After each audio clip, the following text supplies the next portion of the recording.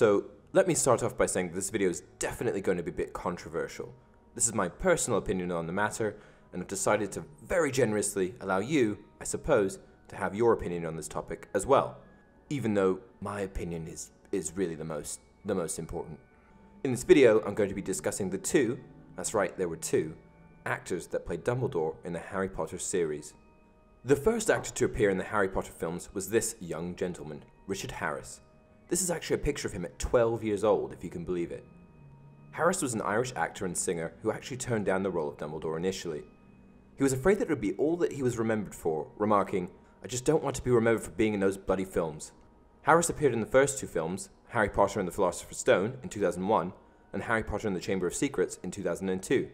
He was a spectacular Dumbledore and, in my opinion, fit the book's description of his character extremely well.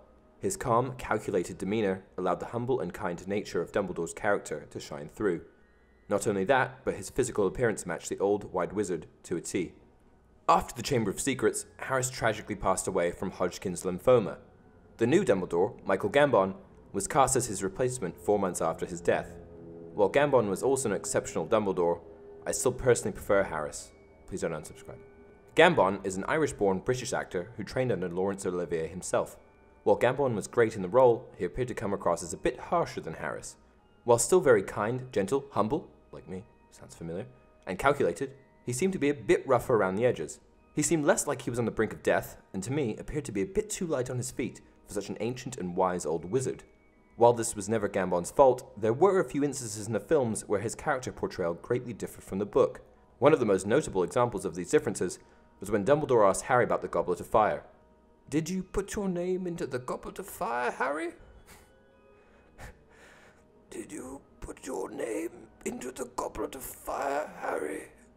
Dumbledore asked calmly.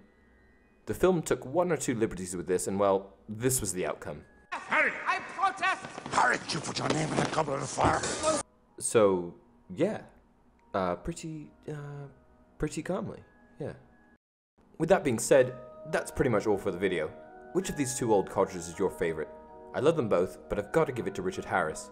Please let me know down in the comment section below who your favorite Dumbledore was. "Did you put your name in the Goblet of Fire, Harry?" Dumbledore said calmly.